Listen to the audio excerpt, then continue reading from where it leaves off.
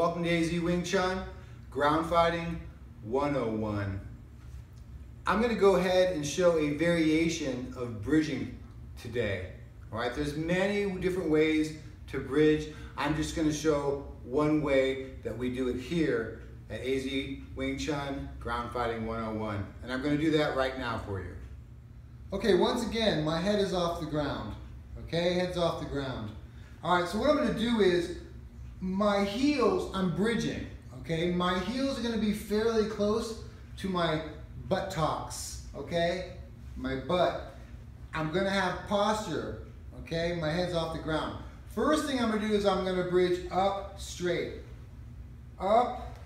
Then I'm going to reach. Okay, we used to call these cherry picker bridges, but anyway, we're going to go over my right shoulder, come straight up again, and over my left shoulder. Up, over my right shoulder, up, over my left shoulder, up, over my right shoulder, up, over my left shoulder. And that's one variation of bridging.